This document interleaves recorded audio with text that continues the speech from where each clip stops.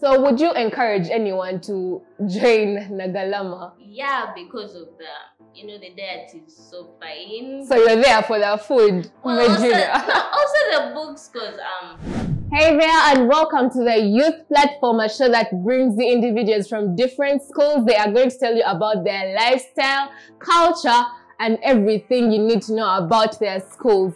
Today I bring you amazing guests, a beautiful lady and a handsome gentleman. So let's have our guests to introduce themselves. Hi guys, Mark Andrew. Most of you know me as Sack Lanes, the event organizer, and I'm one of your guests today. Hey guys, my name is Medrine and I'm from Naggalama. Amazing guests, as I told you, very beautiful and a handsome gentleman. So what's amazing about these guests of mine today is that they are leaders in their schools. Yes, they do hold leadership positions, and meaning they are able to influence people. And there's obviously a reason as to why they chose them as leaders. So I would want to ask our guests, what are your leadership positions in schools right now? Well, at my school, Viva, I'm the chairperson. Most of them know it as the CP, Chairperson Schools Council, whereby we guide students on do this and this and counsel them where they are wrong. Yeah, so that they do the wrong the next time. It's not so a big job, though we face challenges there and there. All right. So, Medrine, please tell us what your role is at school as a leader. What position do you hold? Well, I'm a dorm mistress, and it's kind of not that hard, like my post, because all I have to do is make sure that my dormitory is clean and probably the students are go to class at the right time. Okay, so Medrine, this question is for you. You really look like a person who would switch the head girl position. So why did you go for the dorm prefect position in school? Well, since I'm among the guys who like hanging out in dorm, I kind of figured out that I should try to make these guys go to class earlier, because being a latecomer is kind of, I guess it does have punishments and all those things. Yes. Yeah, I don't think it's something that you would want to get into. So I would like to ask the both of you, please tell me about the culture in your schools. Like, what are the things, okay, minus the do's and don'ts, but what are those things that you think make your school to stand out from the rest? Over to you, Mark. Well, some know Viva, some don't. Sure. Viva College International, it's in Ginger. There's some take to, it's in Ginger. There's some take to criticize. Ginger is a village, Ginger is what, but well, if you cross the bridge and you go over, it's a nice place because it has good schools. We have competitors there, but it's a good school. We differ though. Let me say it's like an international school that side, and it is well. Okay. Yeah, it's big. Our culture is good. Feeding is fine. Our hostels are good where we have where we reside. Yeah, teachers are good. Principal, I won't say much, but she's good. Yeah, and that's all. That's how life moves around. All right.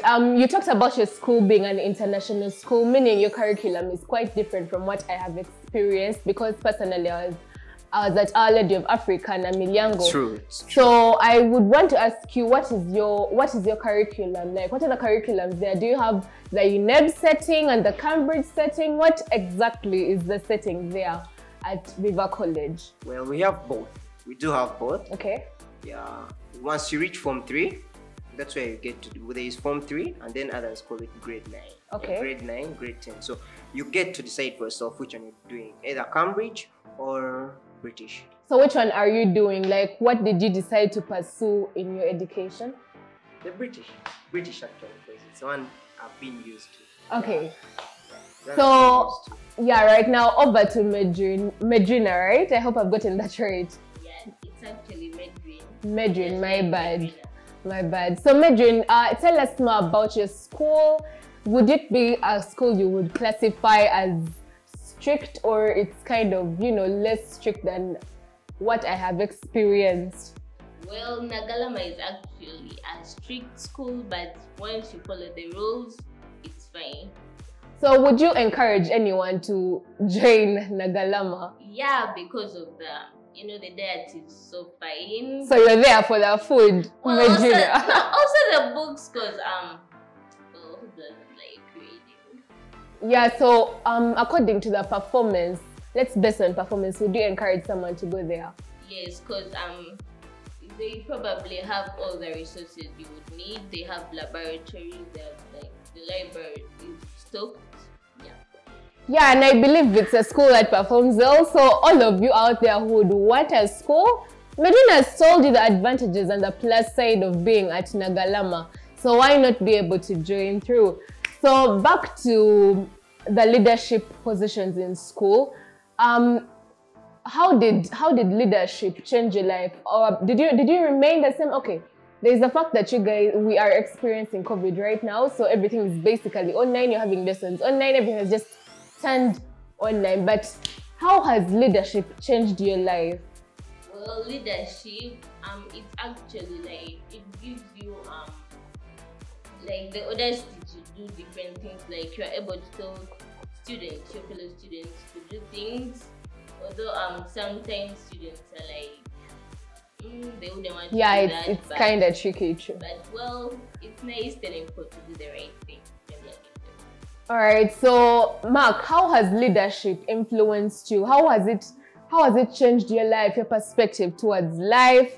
Generally, what change has leadership brought into your life? Well, yeah, actually, I liked leadership starting from my primary 6. Okay. By then, leadership is something. Let me say it's by chance, it's by luck for you to become a leader, because you can't contest with all those people you are with, and then you will expect to. But it's really good because I was shy to talk to people. I was actually a shy person to express myself. For those who know me, I was seriously shy. I was some shy person. But once I became a leader, I saw you have to stand up, talk to the students, talk to your fellow students, counsel them, guide them everywhere they're around. Sure. I really got that impression. Like I became, hyped with doing it. Yes, and courageous. Yeah, courageous. So I continued doing it. Yes. Well, that's how it is. That's how it is. Basically, I'm not shy to face the camera. I'm not shy to talk to big people. Interesting. Everything is fine with me right now as I compared to where I was. Because if you're shy, I don't know how you will actually live on. True. So what has really amazed me about his story is the fact that we literally share the same thing, because I was quite shy before I got into leadership. But leadership does change your life. Leadership is able to make you be able to face people, and it can bring out a lot of life in you, a lot of opportunities. You learn a lot from leadership, because I believe they do take the leaders in school aside and tell them a couple of things about life, about how to handle leadership. And one thing that I would want to ask our dear guests as we wind up is, how have you been able to balance leadership and books? Well, that one, it's up to you, the person. Let's not say it is caused by something. It's you, the person. If you're determined that you have to pass, you went to school to read books, to make friends, and so on. Determine on what you're on. Focus on what you're doing. So if you decide that this time and this, I'm helping out, I'm doing the leadership part, also know that books are there waiting for you. Sure. Sit down, read, be determined. It's actually all about determination, because there are those who are determined that actually, let me say, those who are determined make it, and those who are not, and there are those who are determined that they don't make it. Sure. But just needs determination for the person. Straight up from Mark himself, determination is key. Be focused. That is very key in being able to handle leadership and education, and also having to juggle your friends around too. So over to Medrine. How were you able to balance leadership and education? Because I believe after taking up this leadership position in school, your life changed a lot, and you realized you had all these things to juggle together. How were you able to have that all on one plate? Well, I don't have a lot to say about that, but I would just want to agree with Mark that all you have to do is be determined. That's all. True. As we're wrapping up the show, I just have one last question for our guests. Right now we're in the COVID season, and there's been a lockdown, shutdown of schools, and this has brought a lot of issues, pregnancies, and a lot of girls are indulging into things they're not supposed to be in. Premarital sex, for example, people are going into drugs, dropping out of school. So what advice do we have from our dear guests for the viewers out there, high schoolers like you who feel like dropping out or who feel like indulging into these wrong acts? Well, according to me, dropping out is not a good reason, because if you drop out, there are many good things you're going to miss up in the future. Very, very many. So if you say that you're ending your education at this age, we're going to start from. So continue, proceed. There are many other good things in the future coming. Very many. So True. And for the girls there, please abstain. Go for your parties, but control yourself. You get? That's it. Sure. So even when you feel like you want to just let go of everything, just keep pushing on. I believe things will be better with time. So over to you, Medrine. What's your answer for the last question before we close the show? Well, I would advise like people to try out learning some different skills, like learning how to, is it called tailoring? There is tailoring. You Yes. can learn hairdressing. There's a lot. Yes, you can learn like how to do like house chores and all that stuff. As we come to the end of the show, I'd like to ask our dear guests to give us their last remarks, to call out their friends from their different schools, to like this video, to subscribe to the YouTube channel, to drop their comments. Any last words for our viewers? Over to you, Mark. Well, to my viewers, to my friends and my family members out there, please keep your mask on. Social distance, COVID is real and it tortures. For the girls, please abstain.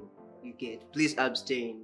Enjoy your parties, enjoy your house parties, your plots, but enjoy responsibly and control yourself. Yeah, and avoid bad peer groups. You get? This is a really tough season for us as students, but please avoid peer groups. Yeah, I sign out, but don't forget to subscribe on the Teens Crown YouTube channel. Please follow, guys. Please go like, please comment. All is going to be good. Yeah, that's it. Those are my last words. Thank you very much, Mark from Viva College. He has represented your school very well. He has been a vibe. I've had fun with him. So right now we're having Medrine to give us her last words before we wrap up the show. So hey guys, I'm Medrine, and I would definitely want you guys to subscribe to this channel because there is more to come. And don't forget to comment. Amazing, amazing stuff. It has been an amazing time with these guests of mine. Beautiful, beautiful people. They have represented their schools so well. Mark from Viva College and Medrine from St. Josephs Nagalama. It has been an amazing time. Thank you for watching. I'd like to thank the production team.